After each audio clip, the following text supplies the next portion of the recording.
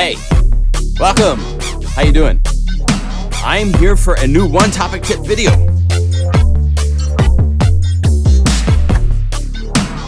We're dealing with bass.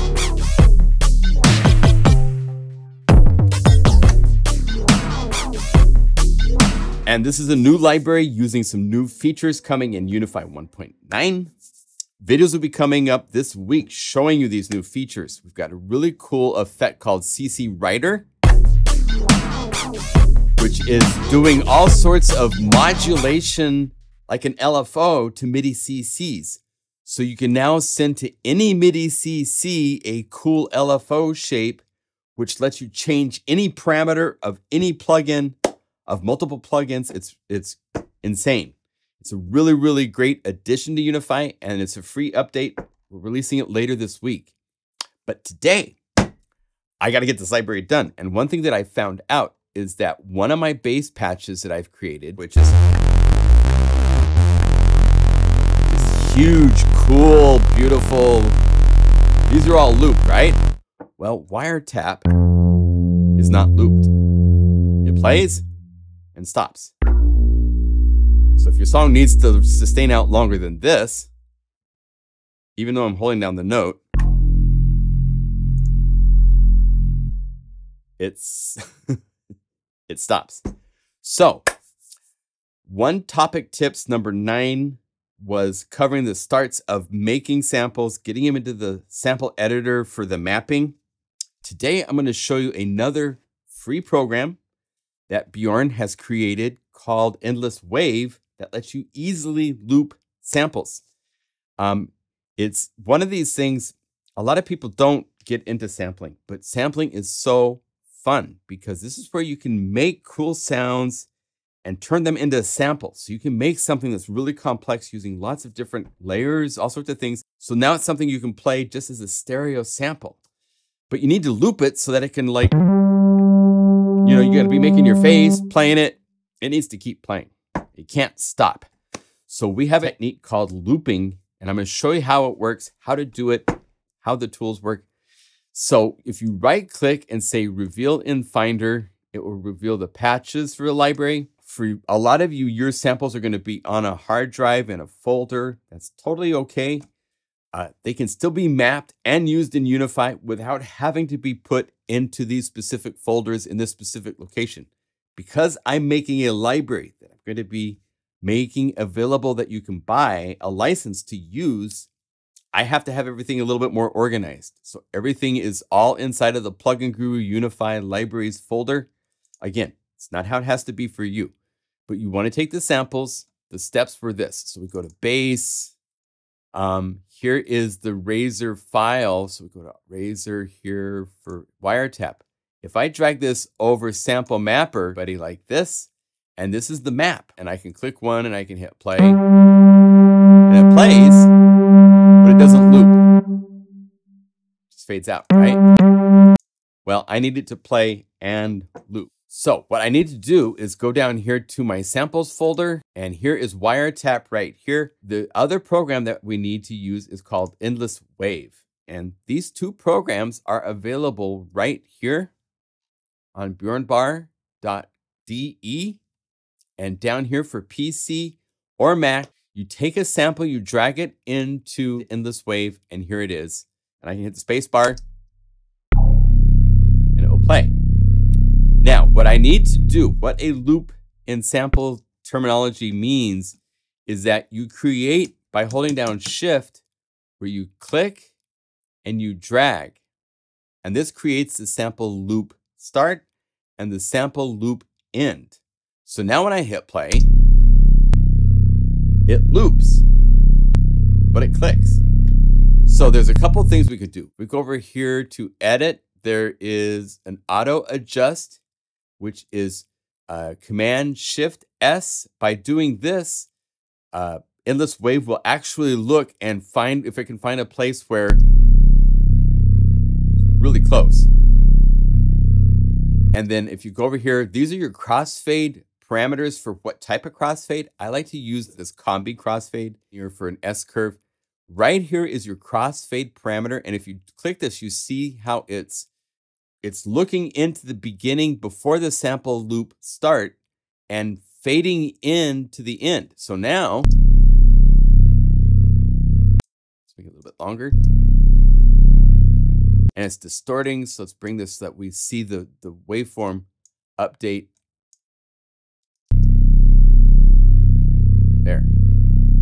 I want to see it without fading and distorting and being smooth. Beautiful. That's a loop I can live with. There is another key command. Command-Shift-N will set it to the next sample in this list in your folder, save and close. And it deletes all the sample information after the sample loop end. So all in that one step, if I say Command Option P, it will go back to the previous. Here it is. Command Shift N, and I get to the next sample. And I hit these nice and hard, didn't I? Maybe a little bit too hard, but they will loop. So if we hold down our Shift key and click and drag, and then Command Shift S,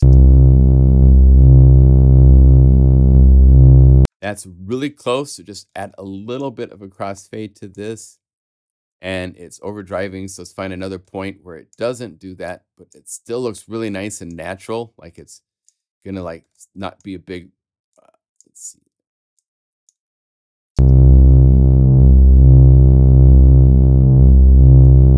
Let's make this a little bit longer. Here's the distortion, we don't want that, so let's find a point where, and if this isn't updating, you can hit, I believe X is the key that will let it update to show you what the crossfade is going to look like, because you really want to be able to see that when you're doing the looping to make sure that it's there. That works.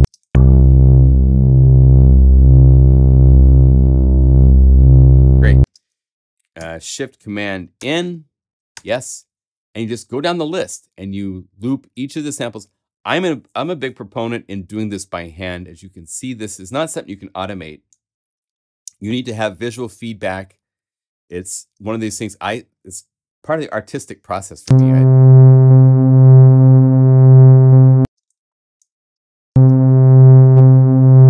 A little bit of distortion, so let's make it a little bit longer.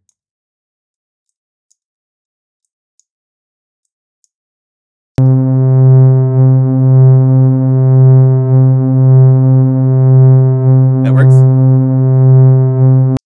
Let's see if we can find something that's maybe a little bit more favorable for the shape.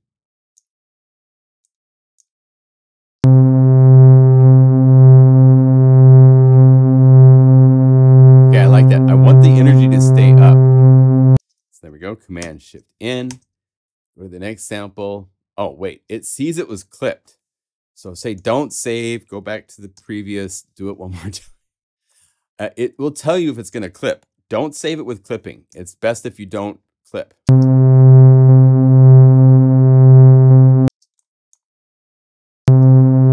You can use some of these different looping options. This one right here is great at adding no amplitude.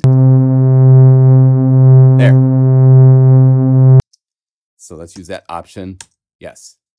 So they have different tools here to help you out along the process. As you go up in pitch, it's going to get to where, now I'm holding down Shift, click and drag, and then Shift, Command S. It'll analyze. Pretty close. But let's go over here and just add a little bit of crossfade.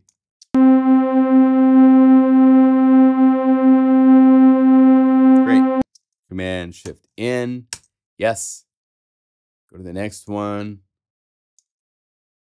Command Shift S. And crossfade.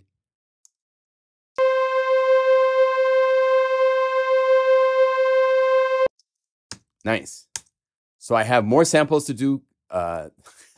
We'll just keep doing them.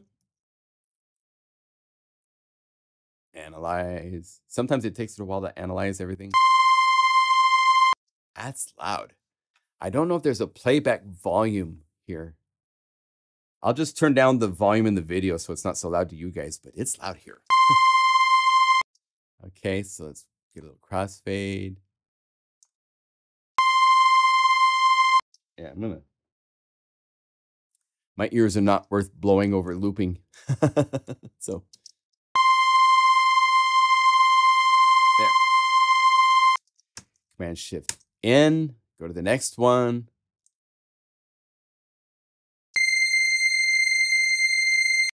So let's get our loop.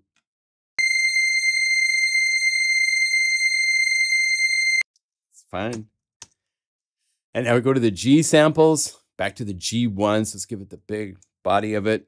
Command Shift S.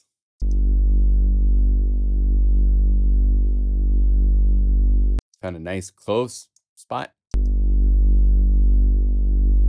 Nice. Go to the next. And just do this for each sample.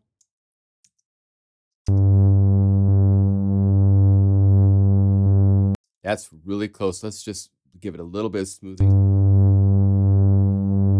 There. Command Shift S.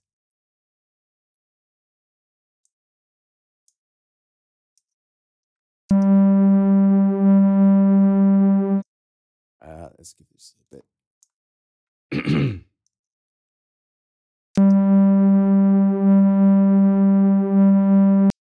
Let's get this to be earlier in the beginning.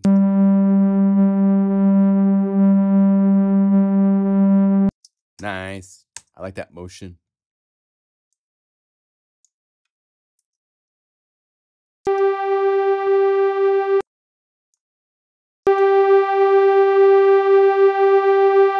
Okay. I know I have a lot of that like look on my face as I'm looking at the waveforms. That's just the way it is when you're like listening. You're just like, huh?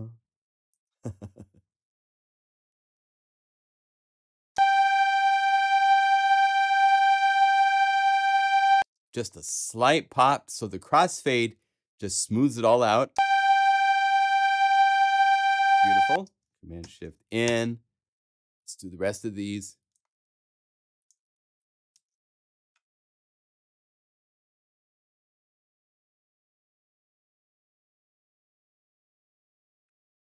See, it's analyzing here.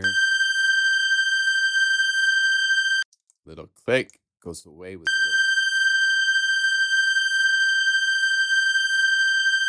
little. Nice. All right, that's it. Now we're into different samples. So we don't need to loop those. So let's see, save, no. Now we have updated the samples themselves. They're much smaller in size, as you can see. If we go over here and we go to the load button in this SFC map editor, we can hit load and we can hit, let me move this down here so you can see it. Update all files in the groups to have the sample end. Sample start is the same, but loop end, say update all the files. This updates all of them. So I can now go save. And now when I go back to Unify and I call up this bass patch, it's looped. It's updated the loop points. So they're here. That's one of the nice things with this two-step process is you can update the files and then resave it. Don't have to rebuild it. And now they're looped. Beautiful, beautiful thing. And some waveforms you will find it's super, super fast because they're not as complex, but this with the moving and the motion, it was a little bit more work for some of the crossfades. But again, that's one of the reasons why it's really nice that there's these 6 different types of crossfades. Equal power is a favorite of mine for pads, but when you're getting to complex sounds that are full waveform, you can use these other options which incorporate the crossfade of phase without amplitude, which is really, really nice. So those tools are available. And just like that, I've taken a bass that didn't loop and made it loop. So hope you enjoyed this video. Again, videos on 1.9 coming very soon. Thanks for your support as always, and we'll see you later.